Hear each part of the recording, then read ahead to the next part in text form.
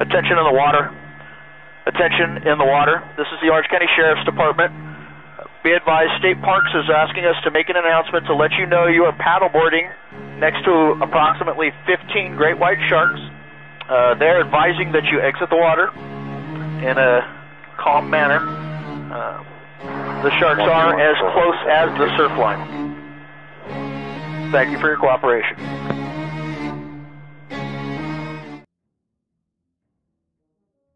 I know it was in San Clemente at churches. At churches.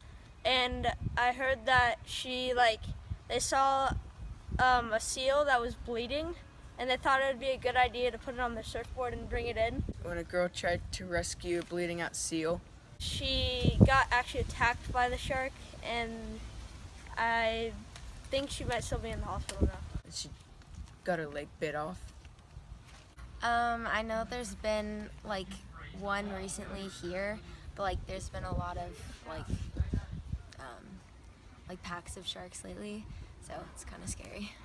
I feel like I have seen more reports on the news about different shark attacks, Southern California and Australia, right? Long Beach, there was that Solana Beach thing. It seems like it's more prevalent. I don't know if that's just the media covering more attacks or an uptick in actual shark attacks.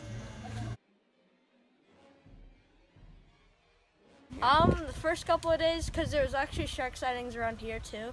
So the first couple of days I would just surf to other places, but now I kind of gotten used to it, so I'm just surfing everywhere. At first it made me not want to go out, but then I started surfing more again. Kind of. I mean, I've had ISPE and I've missed a couple of practices because of it, because there's been shark sightings where we're practicing, so. I think more thoughts do go through my mind when I paddle out about, being aware of my surroundings. Does it limit my surfing?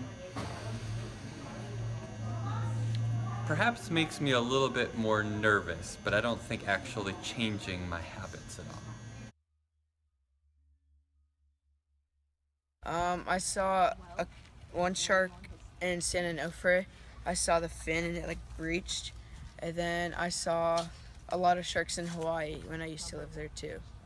Do you have any experiences? I've seen leopard sharks, but I haven't seen a great white. I've swam with whale sharks, but that's the only shark I've seen.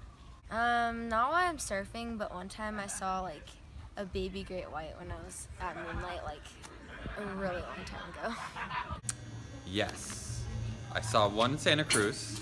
It's called 4 Mile Davenport Landing. It's just north of Santa Cruz. And then Blacks Beach, San Diego.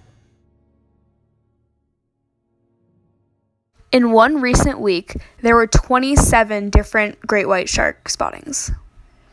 Contrary to popular belief, these sightings are quite common. It just happens to be a little bit earlier in the year, with normal Southern California shark season being May to October.